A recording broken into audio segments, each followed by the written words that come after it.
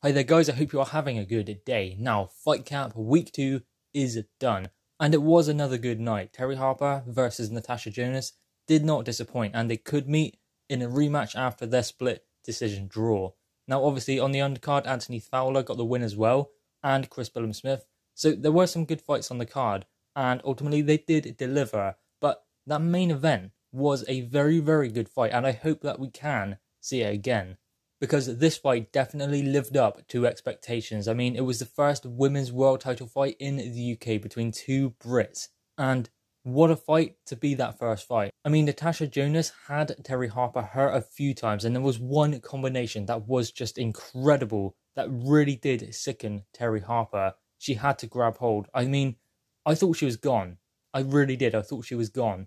But ultimately, she found a way back into the fight. But that combination was brilliant.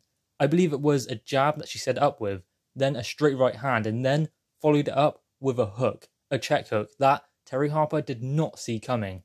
So, Terri Harper versus Natasha Jonas 2, bring it on. That would be incredible because that deserved to be the main event.